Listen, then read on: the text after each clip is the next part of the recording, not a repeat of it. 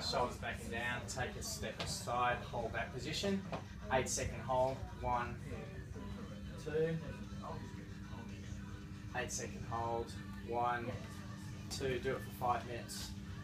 Exercise 2. The key when you're doing that one, Damo, is to make sure you hold the shoulder blade backwards, don't bring it forward. Next one.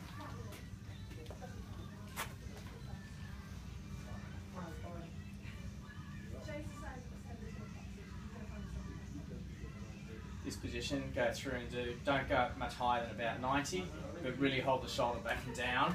From behind, you go from the side, make sure that you just hold that shoulder blade in for me, and I'll get you to go through and do 100 reps that way, 100 reps that way. Stretch behind the shoulder in this position, and a stretch in this position, like so. And then the other thing I'm happy to start probably doing is hand there and just lifting. This is a new one. And lifting in this position, like so, with some elastic.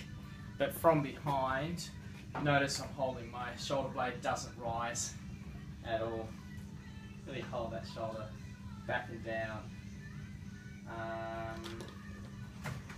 I'll show you one other exercise. Just come behind me.